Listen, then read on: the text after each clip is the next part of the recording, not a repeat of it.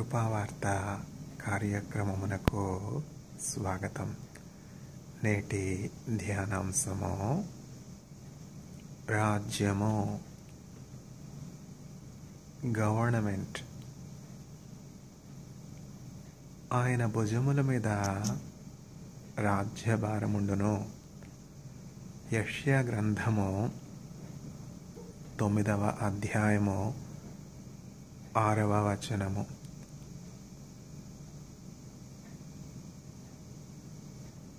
The burden of government will be on his shoulders. Isaiah chapter 9 verse 6. రాజ్యము, శక్తియు, మహిమ నిరంతరము నీవియున్నవి తండ్రి. పరలోకమందున్న మా తండ్రి, మీ రాజ్యము వచ్చునుగాక. పరలోకమందున్న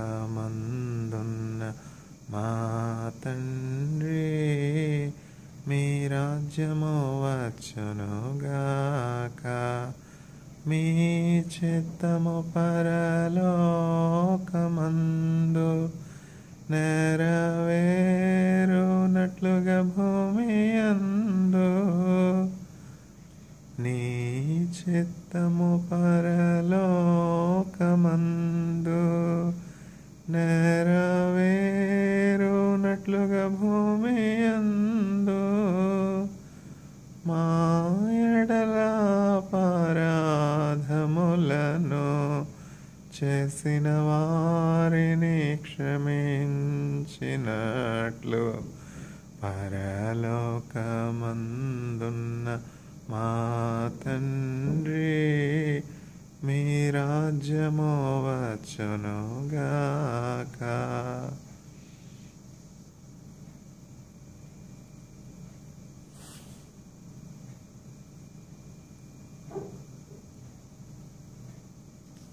ఆయన భుజముల మీద రాజ్యభారముండును. యెషయా గ్రంథము 9వ అధ్యాయము 6వ వచనము. The burden of the government will be on his shoulders. Isaiah chapter 9 verse 6. The Son of Man has come to serve and not to be served. మనుష్య కుమారుడు పరిచారము చేయుటకు వచ్చును గాని పరిచారము చేయించుకొనటానికి రాలేదు. మనుష్య కుమారుడు పరిచర్య చేయుటకు వచ్చును గాని పరిచర్య చేయించుకొనుటకు రాలేదు. The Son of God has come to serve and not to be served. All the heads of the governments on the planet Earth has much to learn from Jesus Christ, the best example of governance. Jesus Christ came into the history of mankind and made his dwelling with man as Emmanuel, God, only for a very short time of nearly 33 years. 33 and a half years, not more than that. Yet, the imprints of Jesus Christ can be so clearly seen even today. Even today, Jesus Christ is influencing many lives, converting them giving them deliverance, giving them joy, giving them healing, giving them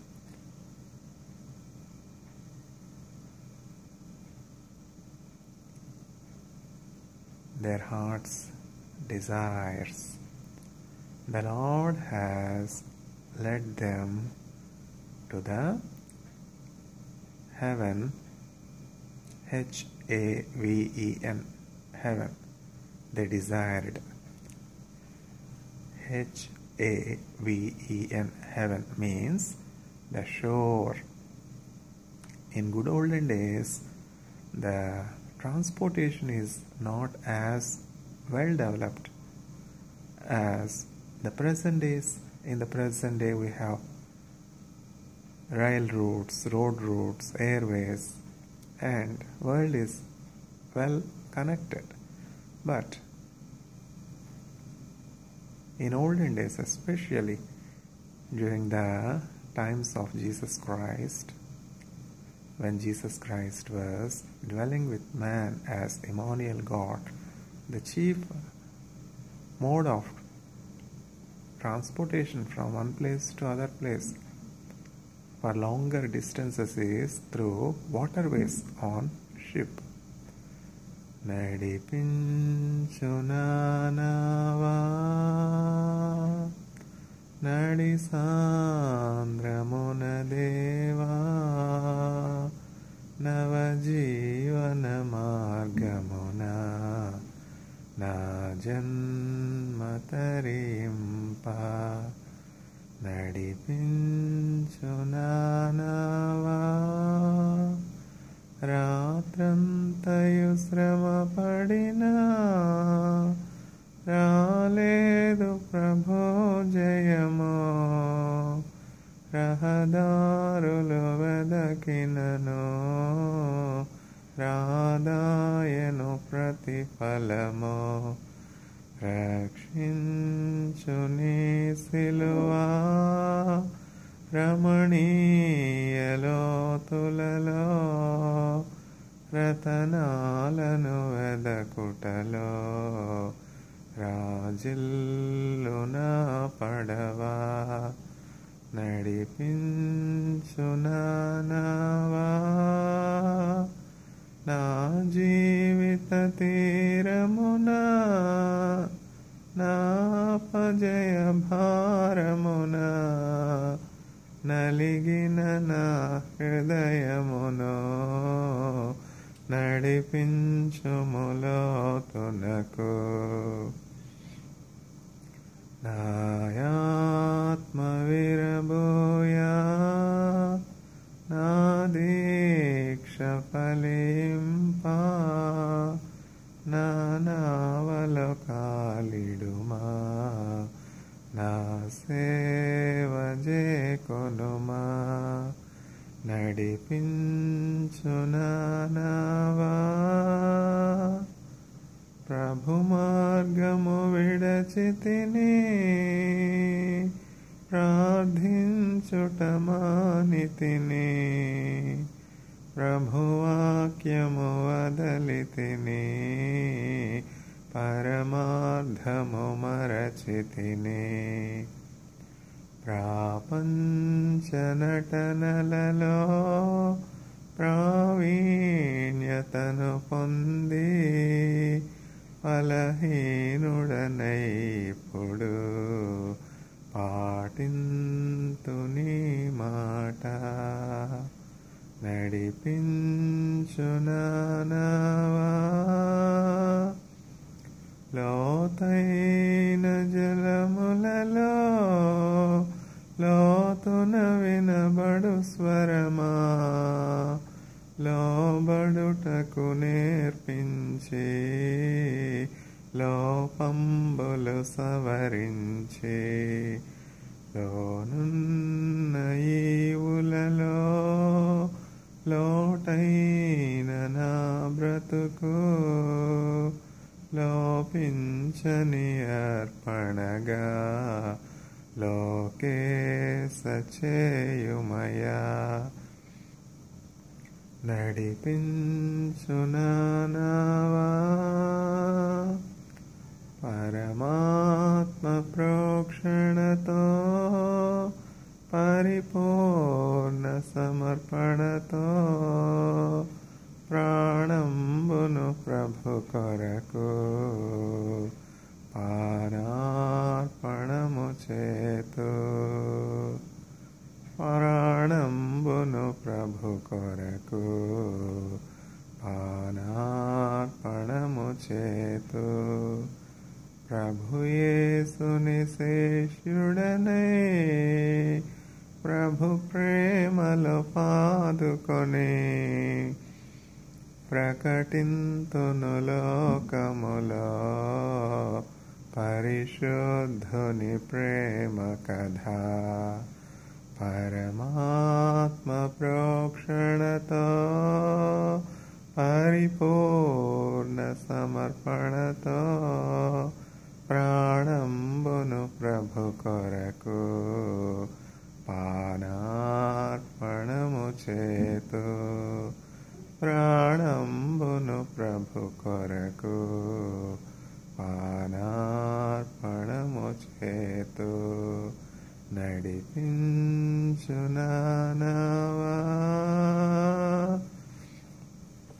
The chief mode of transportation in good olden days is through waterways, on boats, on ships.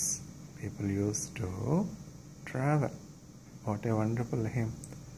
This hymn, Nadipinchu Nanava, is composed and compiled by Dr. A.B. Masilamani.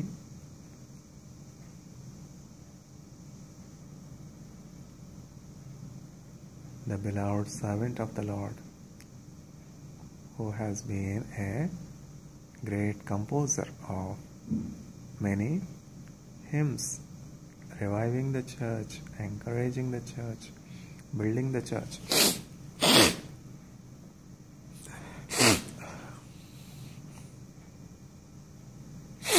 Throughout the unified Andhra Pradesh in those days. In Luke chapter 5, we see probably Luke chapter 5 was the motivation for the hymn writer Dr. A.B. Masilamani to compose this heart-touching hymn. Probably there will be no church throughout the unified Andhra Pradesh, the present day Andhra Pradesh and Telangana states, wherein this hymn has never been sung. Such is the fame of this hymn. What a wonderful hymn Dr. A.B. Masilamani has composed. Unless a person goes through brokenness, such beautiful things will not come out of anyone's heart. How can revival come? Dead preachers preaching dead sermons to dry bones. Can we expect revival? No. There will not be any revival unless the preacher goes through the fiery furnace of afflictions and be purged and purified and made as the pure gold. He cannot shine forth the light of God. He cannot win souls. He cannot bring forth revival. Probably this might be the personal experience of Dr. A.B. Masilamani in walking with Jesus Christ. So he could compose such a lively hymn without having personal fellowship with Jesus Christ, without spending time in meditating on the Word of God. Without spending time in prayer, no one can do a fruitful ministry. No one can ever compose such beautiful hymns. Fanny Crosby composed more than 6,000 hymns. Dr. A.B. Masilamani is no blind person. He is gifted with sight like as any one of us. But Fanny Crosby, Mrs. Fanny Crosby, she was blind ever since her childhood. Fanny Crosby happened to be blind. What a wonder.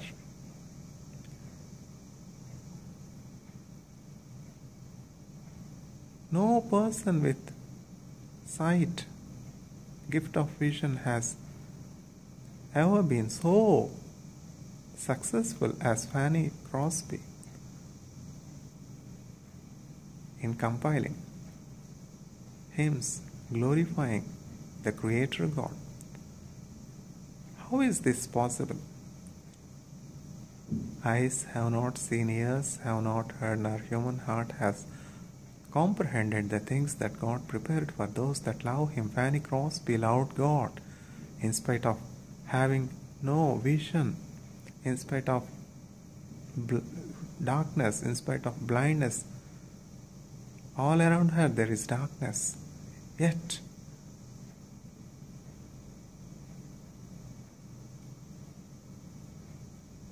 all her inside is filled with light.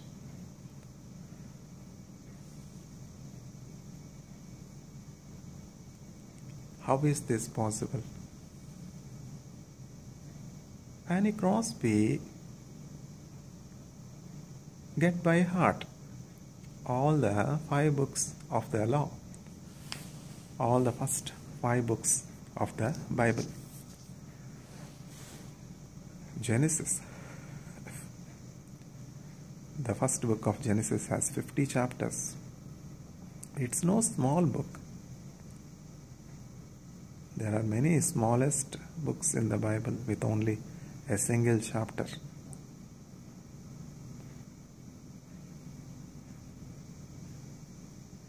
For instance, the book of Jude, even though the book of Jude is the smallest with only 1 chapter, and many other books with only a single chapter.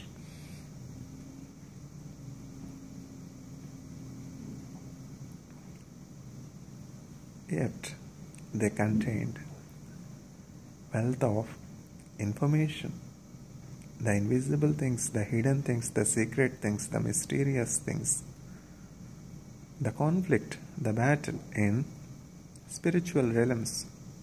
Our conflict, our struggle is not with flesh and blood. Our struggle and our conflict and our fight is with the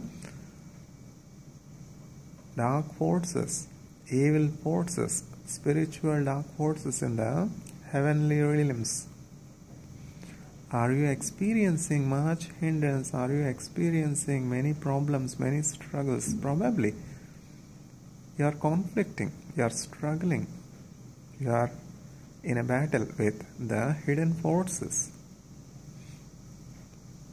If you were to never know Jesus Christ, if you are to never start on your pilgrimage to the celestial city, the conflicts you face in this world are lesser. The moment you come to the knowledge of the saving grace of Jesus Christ and start your journey to your destination, your home, your place of rest, everlasting life, glory, then the conflicts you face, the friction you face, the opposition you face, the invisible closed doors that you face will be many. Obviously, you will be exhausted. In some instances, you may even lose Your faith that is more precious than gold. Don't we see so many youngsters, not only youngsters, celebrated Christians in their old age with so much of experience of and knowledge of the Word of God, turning away from Jesus Christ simply because they have lost something so precious to them. They have lost something so valuable to them. They have lost so dear to their heart. A thing that is so dear to their heart. So, in spite of being faithful, in spite of following Jesus Christ with all our heart, we have experienced this loss. Why at all should we continue in faith? With that notion, with that idea, when a loss comes, when a broken health comes, when a diagnosis of dreadful sickness comes, the faith of the faithful is getting shattered, is broken, is vanished. It should not be so. Having seen the faithfulness of God for so many decades, loss of a precious thing, valuable thing, loss of health, loss of worldly wealth, treasures, riches, name, fame. Should any of these things make you turn back in your journey with Jesus Christ and prevent you from entering into the celestial city? No. When upon life billows your tempest toss, thinking that you have lost all that you have, count your blessings, name them one by one, and it will surprise you what the Lord has done. In those days of tough times, in the times of loss, in the times of humiliation, in the times of sorrow, in the times of obstruction, you need to be clinging on to Jesus Christ, carefully watching over. Are you prayerful? Are you waking up early in the morning, giving time for prayer? In the times of weakness, in the times of loss, in the times of calamity, you should be more vigilant. You should be waking up early and searching Jesus Christ and carrying all your burdens. In the Garden of Gethsemane, in the crucial hour, in few more minutes, Jesus Christ will be betrayed and will be given to the hands of sinners for crucifixion. Great sorrow is awaiting, great pain is awaiting, calamity is awaiting, tragedy is awaiting, suffering and sorrow are awaiting. In that crucial time, what Jesus Christ is doing? Pray that you will not fall into temptation. Jesus Christ is alerting his disciples that they should be watchful, they should be vigilant, they should be awake. They should not fall asleep in the time of temptation, in the crucial hour. Jesus knows the things that are stored in future. So, Jesus wants, pray that you do not fall into temptation. James, Peter, John, only these 3 disciples among 12 disciples, only Jesus Christ called these 3 disciples, took them to the regular place where Jesus used to spend time in meditation, in prayer. In the Garden of Gethsemane, Jesus is praying. When he prayed, the sweat that is coming from his forehead falls onto the ground, onto the earth, and the drops of sweat falling from the forehead of Jesus Christ appears like the drops of blood falling from the head of Jesus Christ. With such agony, with such burden, Jesus Christ is agonizing in prayer. ఆయన శరీరధారిగా ఉండినటువంటి దినములలో చింపసఖ్యము కాని మూలుగులతోనూ మహారోదనతోనూ ప్రార్థన చేసెను గనుక ఆయన అంగీకరింపబడెను. Because when he was in blood and flesh, when he was in the form of man, Jesus prayed with much groanings, with much grief, agony, sorrow, tears. That is the very reason why Jesus Christ is accepted. Jesus Christ was delivered from the grave, from the gates of hell.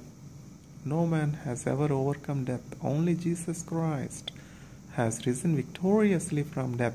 Satan is so proud.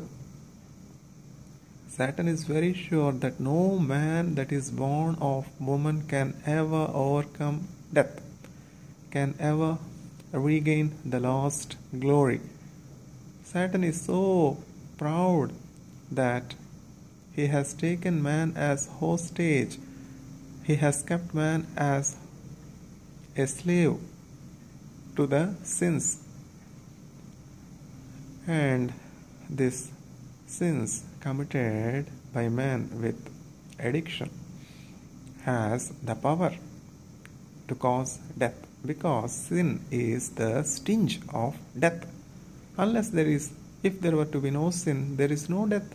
How at all this death has come into human course of human history? It is through the sin, because the sin is the stench of death. Jesus wanted to break the stench of death, that is sin, and put an end to the cycle of sin and death. That's what Christ has done on the cross. This is the burden that was there on the shoulders of Jesus Christ. Has Christ denied the burden? Has Christ denied the responsibility that is entrusted to him? Has Christ absconded from the purpose with which he was sent onto the planet Earth? This is the very purpose, this is the very reason with which my Father has sent me to this planet Earth. This is the mission for which I have come, to lay down my life to save many, to save the sinners. I have not come to this world for the sake of righteous. I have not come to this world for the sake of the people that are well. I have only come to this world for sinners, not to punish sinners, not to accuse sinners. It is not my work to accuse anyone. It is not my work to cause suffering to anyone. My work is only to deliver man from suffering, to deliver man from lost glory, to deliver man from the bottomless pit, because man is created in my image, in my form. So I am not putting any burden on any man. I bear all the burden. I took all the burden. The burden is on my shoulders. I took the cross. I carried the cross to Calvary. I carried your sins. I have put all your sins and iniquities on my back. I will never ever remember your iniquities. Come, receive the grace. All those that do not have money, come and buy wine and milk without giving anything. Buy milk and buy wine and drink, and get strength and get nourishment. Should we deny this offer? Should we deny this grace when we are poor, when we are sinners, when we are sick? Jesus has come to us, rescued us, helped us, delivered us, made us heal of our sicknesses. Should we reject this grace? Should we forget the good things that we have received from Jesus Christ and stop testifying the goodness of Jesus Christ? Go and preach to the ends of the world. What will you preach? What you have to preach? What you have received from Jesus Christ?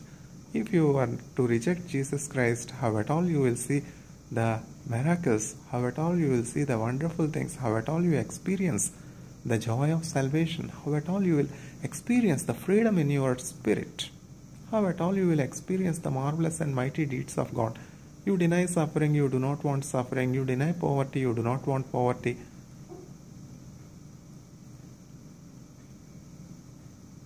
Through the school of suffering, through the school of hunger, through the school of poverty, man will learn the power of God. After 4 centuries of slavery, the children of Jacob, the children of Abraham were delivered from bondage, captivity. They could be straight away led from Egypt through Palestine to the promised land Canaan. That's so easy, that's so simple, that's so quick. Yet God has plans to prosper the children of Jacob, to strengthen the children of Jacob, to teach them to depend on God for everything. Today we see ecological crisis. What is ecological crisis? Today we see economic imbalances. Mother Teresa, the saint of God, Jesus Christ, the follower, the ardent believer of Jesus Christ, says, the problem of this world today is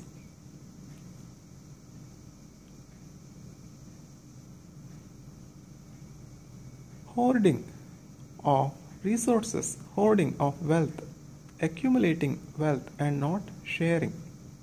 That is the main problem. In other words, as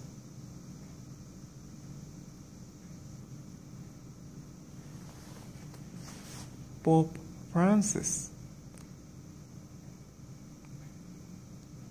the servant of the Lord, says, the problem that we face today is ecological crisis and economic inequalities, economic imbalances.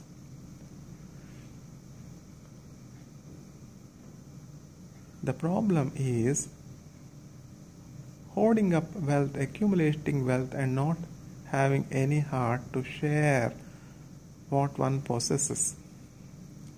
This is one of the deceptions of the invisible enemy, the Satan. Is it not true? What is the use of hoarding so much of wealth, accumulating so much of wealth, knowing fully well no one can ever take any of the wealth that we accumulate? Not we, the preacher has not accumulated anything for himself. What is the point in accumulating so much of wealth, knowing fully well that you cannot carry even a kilogram of gold with you to your place of dwelling, whether it is with God or away from God? Can you carry anything? You know very well you have to leave everything here. Can you carry your degrees? Can you carry your publications? Can you carry your inventions? Can you carry your loved ones? Can you carry your loved apartment that you built for yourself? Can you carry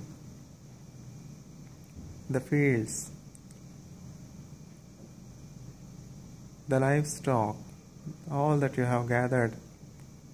ద్రవ్యమును తోటలకు సమయమిదా సర్వమును ప్రభుకిచ్చి సాగెదై సమయమునా కన్నులనెత్తి పైరుల చూడు కోయగలేరెవ్వరు కోయగలేరెవ్వరు కోయగలేరెవ్వరు కోయగలేరెవ్వరు. ఓ సంఘమా, ఓ సంఘమా, తినుచో త్రాగుచు సుఖింతువా, తినుచో త్రాగుచు సుఖింతువా. Pope Francis, the head of the church, the leader of the church, so clearly states the problem today is ecological crisis, economic imbalances, and the solution is not competition, cooperation. I am world's first economy. I should retain my status of being first. That is the notion of man today.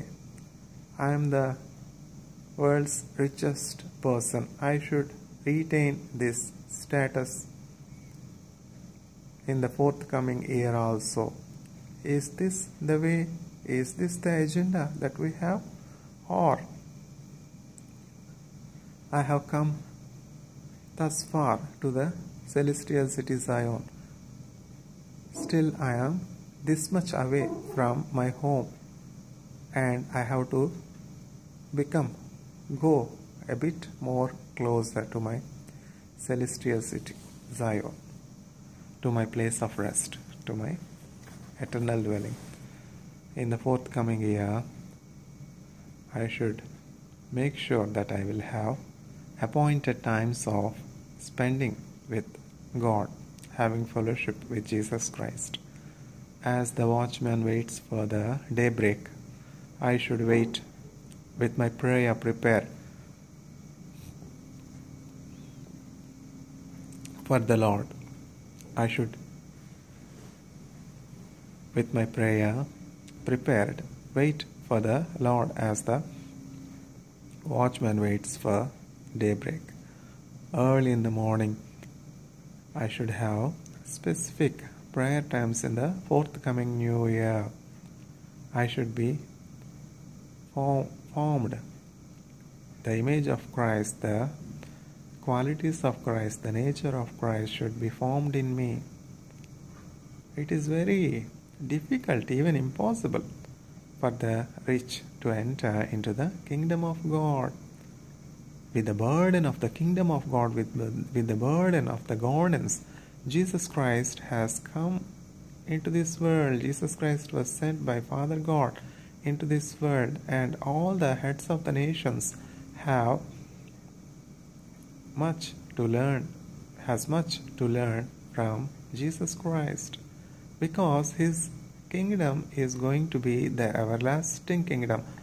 So the heads of the nation should be devoting their efforts, devoting their energies, devoting their work, preparing a way before the Lord. Prepare the way before the Lord. Who are you? What should we tell to those that have sent us? Who are you? Are you the Messiah? Are you the Christ? Are you the prophet? Are you Elijah? Who are you? The soldiers comes to Prophet Isaiah, Prophet John the Baptist,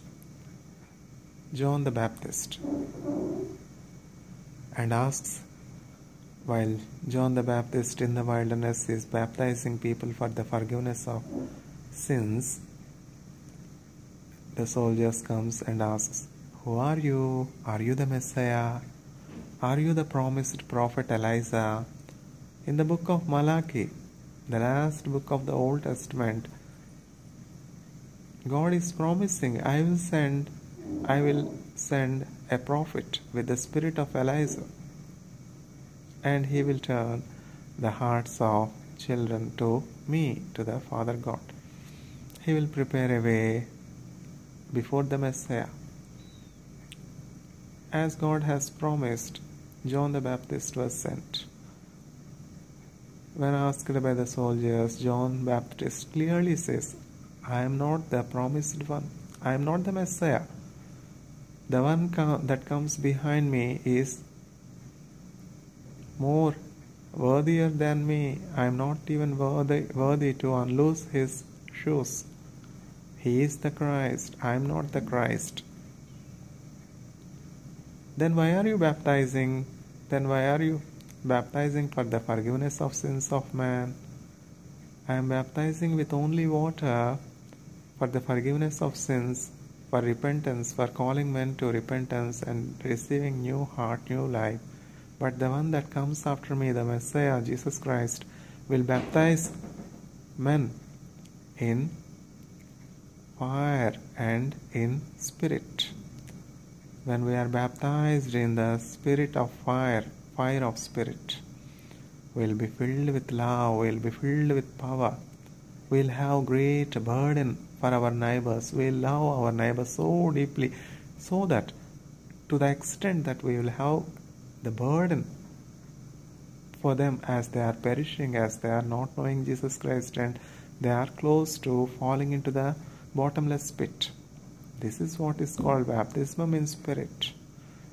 I am only baptizing you for the forgiveness of sins in water. I am baptizing because through this endeavor, Messiah will be revealed to Israel. While I was baptizing, the Messiah, Jesus Christ, will come to me. The one that has told me to baptize men for their forgiveness of sins has told that while I am doing this will of God, I will be revealed the Messiah. The Spirit of God will come upon the Messiah in the form of dove, upon whom I see the Spirit of God. He is the Messiah. He is the anointed one. He is the Holy One of God. To reveal the Messiah to Israelites, I am baptizing in water.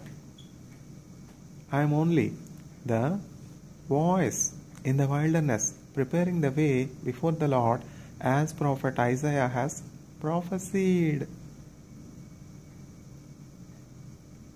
John the Baptist knows from where he has come and where he is going and what is his purpose.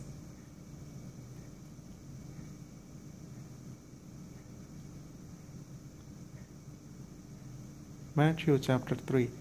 While John the Baptist is baptizing to the multitudes, many are coming to John the Baptist and are repenting and are confessing their iniquities, confessing their wrongdoings, confessing their sins, and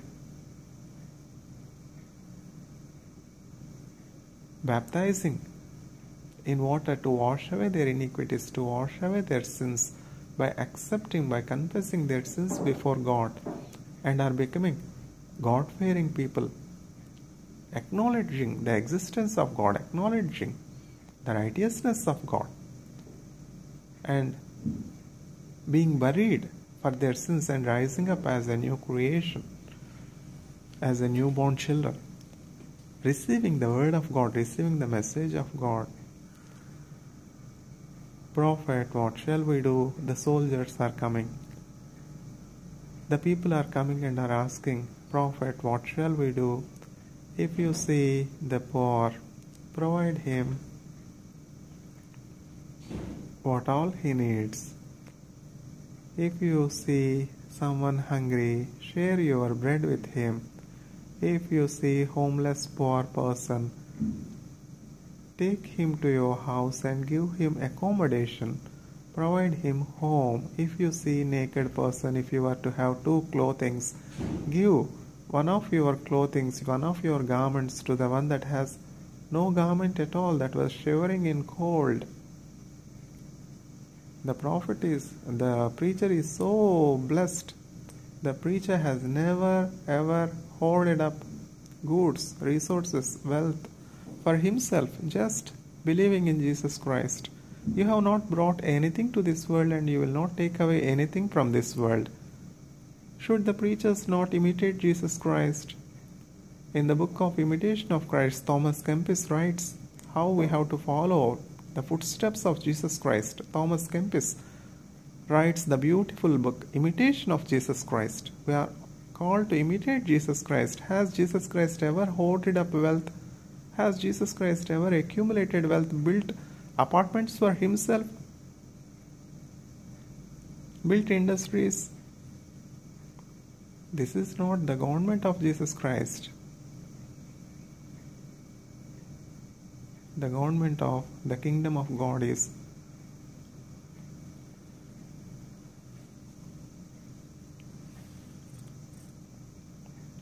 righteousness, truth, love, peace, joy. Do we find such good things in any of the worldly governments? Only competition, competition, competition. No cooperation, no mutual coexistence, no peace, no joy, no sharing, no sacrifice. Is this the government that is useful for people? All the world leaders have many things to learn from the governance of Jesus Christ.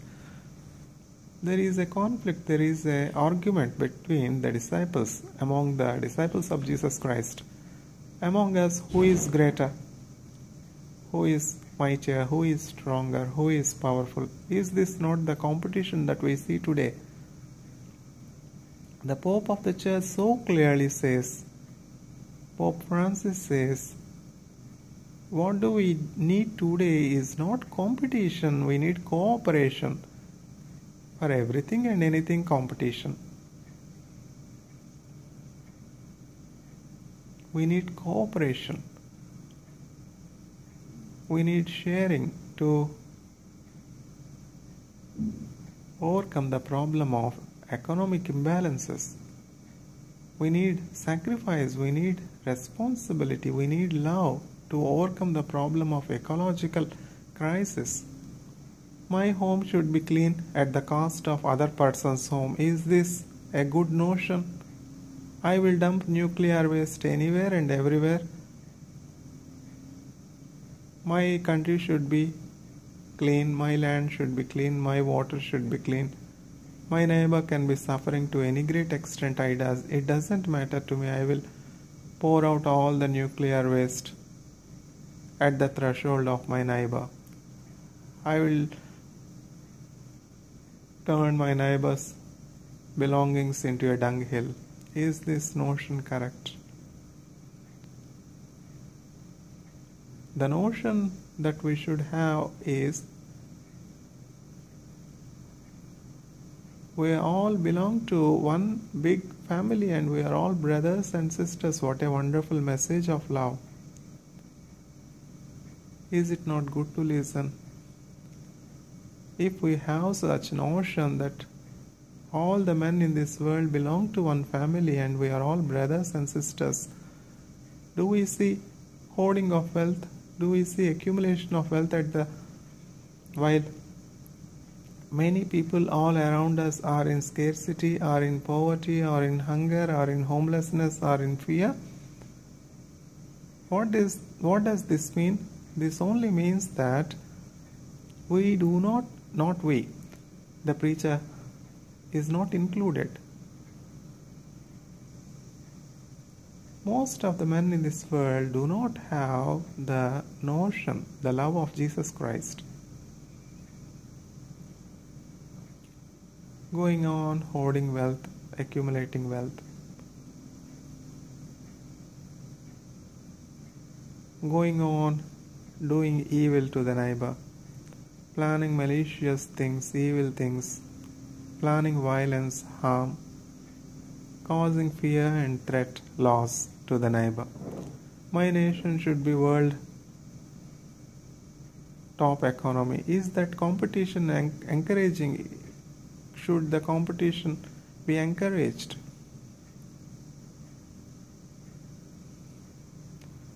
There is an argument among the disciples of Jesus Christ, among us, who is greater? Jesus overhears the arguments and gathers his children, disciples, as the hen gathers its little ones under its wings and teaches his disciples through example. Jesus brings one little child and makes them stand amidst all of his disciples and shows the little child to his disciples. He that becomes humble like this little one is greatest among you. He that wants to be the highest, the toppest, the greatest, you are competing? No. You want to be the world first economy. You want to be world number one in air defense. You want to be world number one in exporting weapons. Then see this example. I am showing you this little child. Which among you becomes like this little child, humble in his heart, without any intention to do harm to anyone, humbles himself, will be the greatest among you. This is the governance of Jesus Christ. Truly, only this will last. Don't we see many great economies rising and falling? The kingdom of Jesus Christ is the everlasting kingdom. He that humbles himself and receives the new heart like that of a newborn child will be the greatest in the kingdom of God. Which of you want to become the greatest, the highest, the toppest? The top one should humble himself and serve all. Who is greater, the one sits at the table and relishes the dishes, or the one that stands and provides the meal?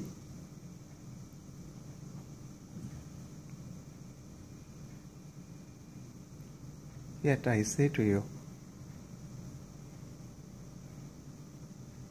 if anyone were to be highest, greatest, then he has to humble himself as the top, a servant, and become servant to all. Then he will be regarded as greatest in the sight of God, in the kingdom of God. Jesus has not told by mere preachings.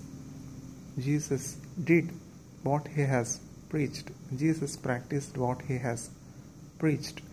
Indeed, he became servant to all. Jesus took a bowl of water and a towel and went on washing the feet of all of his disciples and wiping their feet with a cloth. To that point, the servant of God has to humble himself. Today we see the so-called servants of the Lord holding so much wealth, holding so many fields, holding so many bank balances. They do not even know how many schools are there under their authority, how many orphanages are there under their authority, how many lands are there under their power. What grain has to do with chaff? Has Jesus ever accumulated such wealth, hoarded such wealth?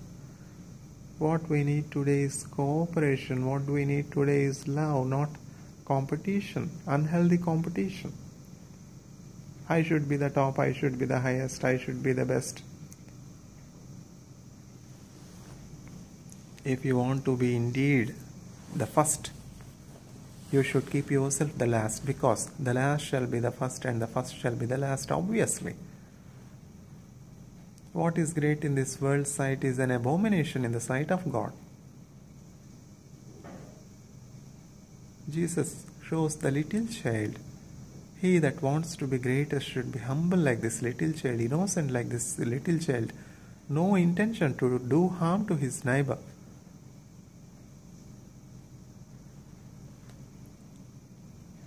If you want to be the highest, if you want to be the greatest, you should become servant to all. No servant is greater than the master. The master himself took the form of a servant and humbly served the poorest of the poor, the sickest of the sick,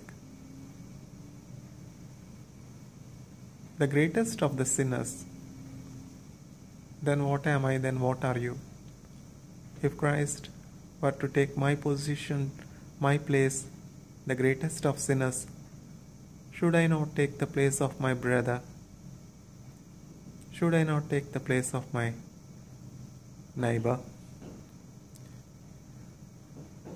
There was a rich landlord, and the rich landlord has many servants.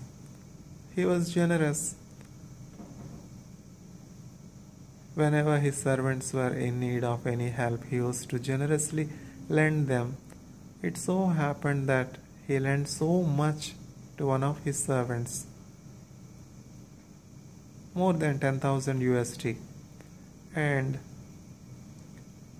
the servant comes to the landlord and says, "Master, you have lent me so much. You are kind to me, you are generous to me when I was in need of help, when I am hungry, when I am homeless, when I am naked. You are generous and compassionate and provided provision, provided wages. Beyond wages, you have helped me with so much of money. You lend me. I owe you so much. You lend me more than 10,000 USD, but now I am not in a position to repay the amount that I owe you. So, I wish to become a servant to you forever. Me and my family will serve you all through our life. Then the master of the house, the landlord, says, because you do not have anything to repay the debt, and the debt is indeed immense, I forgive you of your debt. Go. You are no more my servant. You are free. You are relieved of the debt you owe me. What a grace. What a compassion. The preacher was so much blessed. The preacher was blessed with such kind employers all through his career. The preacher has not hoarded or accumulated any of the blessings that he received from God. Freely you received, freely you give, freely received from Jesus Christ and freely given to the needy. The preacher lands in Israel in the year 2010 with hardly few US dollars.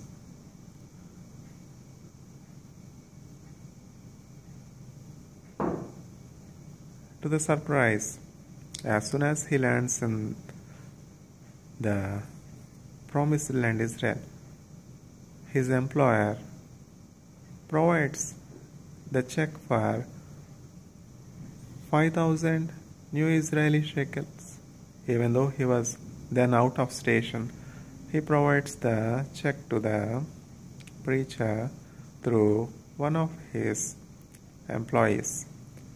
The preacher was surprised, marveled. This is only one example of divine provision. Do not hoard up wealth for yourself, depend on God. This hope in Christ will not put us to shame. The problem of this today's world is economic imbalances. Calamity is going to come, crisis is going to come, drought is going to come, lack of resources is going to come, so I will accumulate. That will not work. That will be of no use. There are some people that have scattered what they possessed and become rich. There are some other people that have withheld and gave very little than they ought to give, and still they remained in poverty. What you want to choose? You want to scatter all the wealth that you have and being blessed by God, or you want to hoard wealth and still become poorer? We see good examples of being rich. Boaz is a rich person. Yet he is so humble, yet he is so compassionate. What a wonderful person Boaz is. Barnabas, the son of encouragement. In the times of New Testament, we see Barnabas. Barnabas is so rich, he has so much wealth, he has so much property, he has many lands. What does he choose? Freely you received, freely you give. Those times were indeed testing times for the church. The church was in its incipient stage, in the formation stage. Barnabas, the son of encouragement, true to his name, brings all the wealth, sells all the land, sells all the field, and brings all the wealth and puts at the feet of the apostles. In those days, the apostles were dedicatedly working, serving the Lord. We give ourselves for preaching and prayer. That is why the church flourished. Today, it's very rare to find such apostles that have given themselves to prayer and preaching.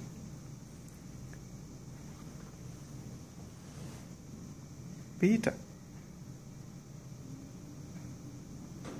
was receiving hospitality and accommodation in Simon's house. Simon is a tanner by profession, a maker of slippers of leather. being a observant Jew. What a great conversion in Peter. You are a tanner.